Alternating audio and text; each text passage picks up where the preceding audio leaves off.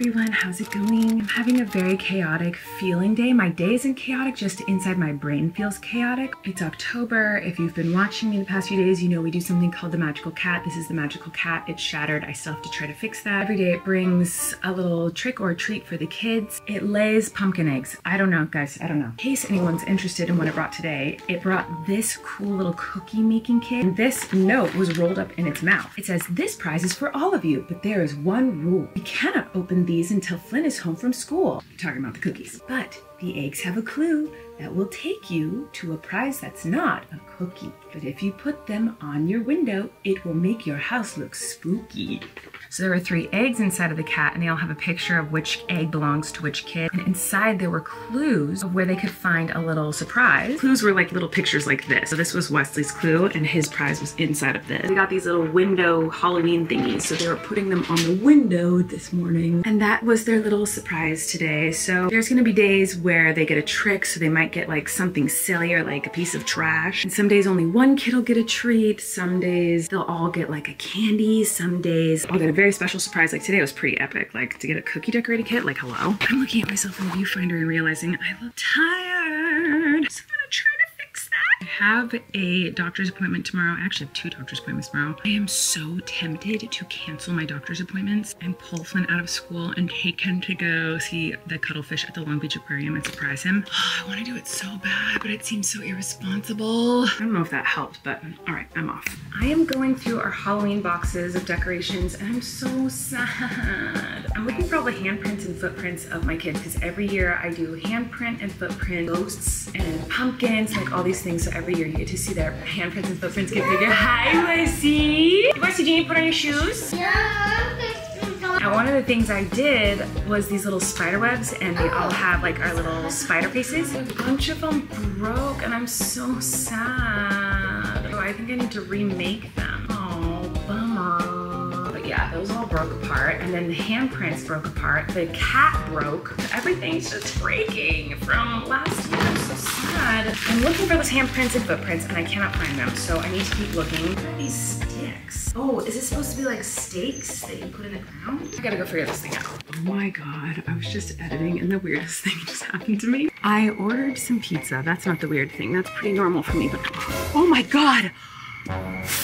Oh my God, that scared me. Daisy, no, you cannot go outside, you crazy. Are you okay, baby? She's fine, she's purring. As I was closing the door, it wouldn't close. It like stopped, as you probably saw. It felt like someone was tugging on the door, but I knew no one was behind me, so I thought a ghost was like pulling on the door behind me, but really it was just Daisy trying to get out and whatever. Anyway, something very strange happened to me. It's very dark, so I'll talk to you in a second when it's not dark. Okay, it's less dark now, so something just happened to me that I don't think has ever happened to me before. I used to do meet and greets at my live shows. A question that I would get asked all the time was, do you ever just like break out into Miranda randomly, like in the day, and you don't realize it or you don't mean to? And I always said no, like I don't just like randomly talk like Miranda on accident. Like I don't randomly just turn into her. I'm always consciously aware that I'm going to now speak like Miranda when I do it.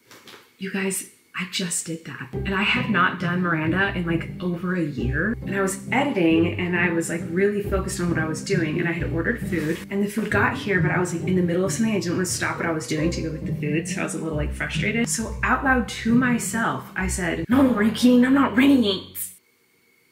And then immediately was like, did I just do that? Like what? I cannot believe it just happened. It's so weird that it happened when like I don't even do the character anymore. She's like possessing me and taking over my body. What the heck? It's almost like she's like, let me come out. I really don't think that's ever happened before. There's definitely been times when I'll say something like, what? I'm not trying to sound like Miranda. It's just, I'm obviously Miranda. So sometimes when I say things in a dramatic way, it sounds like the character, but it's certainly never intentional. But that, I was not saying that as me. It's not my common vocabulary to be like, are you freaking kidding? I'm not ready yet. I wouldn't say that normally as me. That was so weird. I must be tired. Anyway, that was weird. Hello everyone, it's a new day. Just trying to put on some makeup. I am beyond exhausted. I'm so tired, my goodness. So hopefully a little bit of makeup will make me look more alive. Another thing that might help me to look more alive would be sleep, but I'm not gonna do that. So as you guys know by now, there's a Halloween magical cat that comes to our house every day. Well, this morning it was missing, but it left behind a self-portrait done with my watercolors. I don't know where the kids put it, otherwise I would show it to you and read it to you, but there was a note on it that said something like, oh, I got into your mom's watercolors last night and I did a self-portrait, and now I'm hiding and you'll never find me. Just ignore the colorful paw prints. And this crazy cat walked all over my house after stepping in paint. So the kids followed the paw prints until they found the magical cat, and inside the magical cat was some chocolate. Well, look who it is.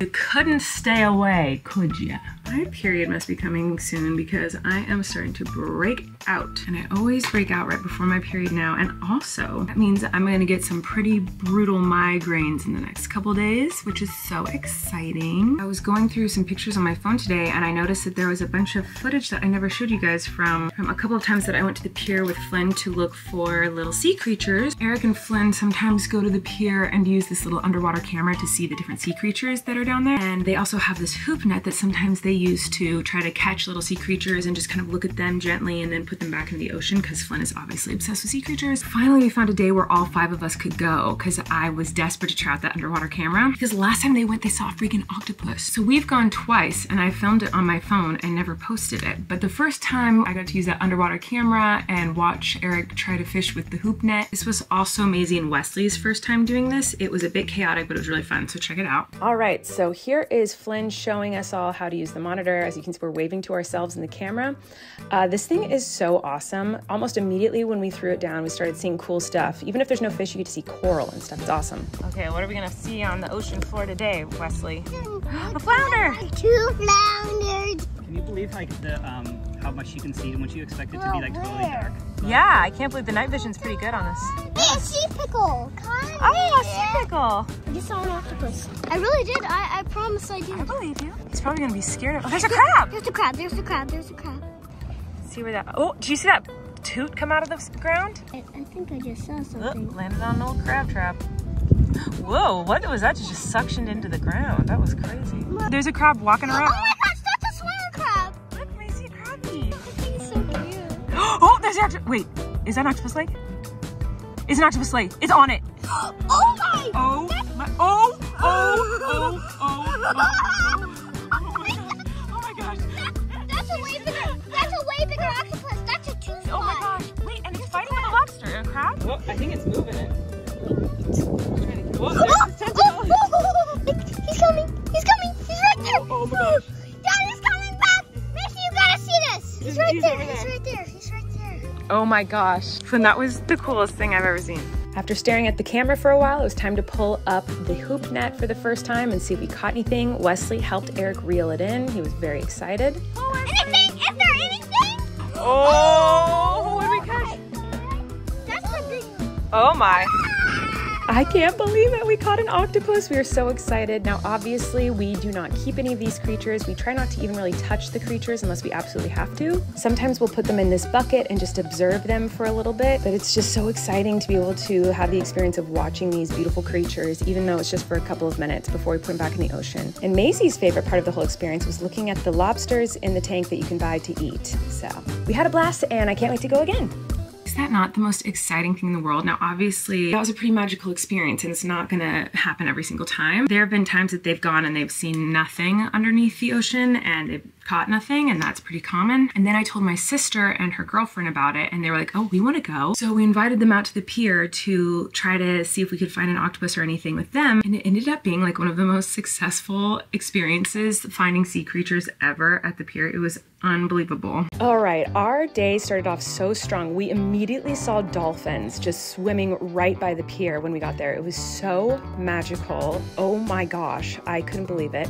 And then right after that, there was this little seal or sea lion. I still don't know which one is which. You know what's crazy is that I know that the way to tell them apart is like one has ear flaps and the other one doesn't, but I can never remember which one has which. Even though I've looked it up 100 times and you guys have told me 100 times, I will never remember. So this is, I don't know what this is. Our first catch of the day in our hoop net was so successful. Look, we caught a little baby octopus, we caught some swimmer crabs, and a starfish. Well, these are actually called sea stars, and this one is a spiny sand star. Lynn was so excited about this octopus because the type of octopus that has come into our net before is a Pacific red octopus, and this one is a California 2-spot octopus. By the way, I'm not fact-checking any of this. This is just what Flynn has told me. So we let Flynn put his hand in the bucket with his protective sea glove on, and we said if the octopus comes to you, that is okay. And the octopus reached out and Flynn was so excited because he felt like the octopus was holding his hand. We threw the net back into the ocean and then we focused on our little underwater camera and we saw some flounder fish, which was exciting. And then something farted from the seafloor. If anyone can tell me what that is, that'd be awesome. And the next thing that we caught was this Kellett's whelk snail and this Pacific red octopus, a little baby. He's very cute. You can see it kind of changing color here from red to brown. And then we put that little guy back in the ocean, and then Flynn caught something very exciting. This is a decorator crab. They're called decorator crabs because they collect things from the ocean floor and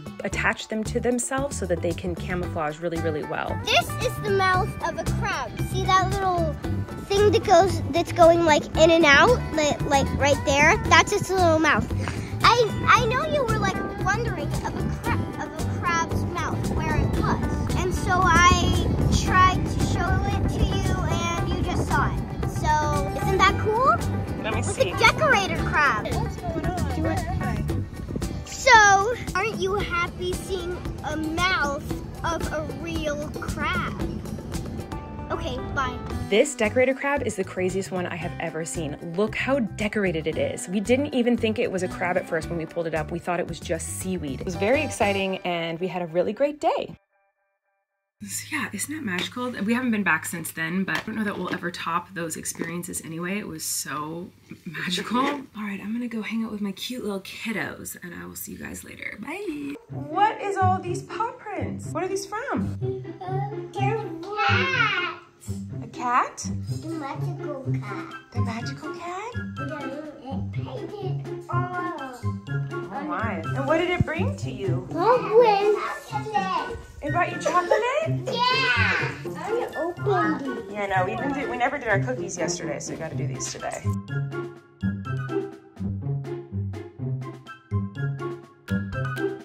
Okay guys, I pretty much ended up having a migraine the rest of the day, so I didn't vlog anything else. Now obviously my bangs are evidence that I went to the beach. I took the twins thinking that would be fun, but then my migraine just started like blazing. So I didn't film any of that. I just focused on like hanging out with the twins and not crying.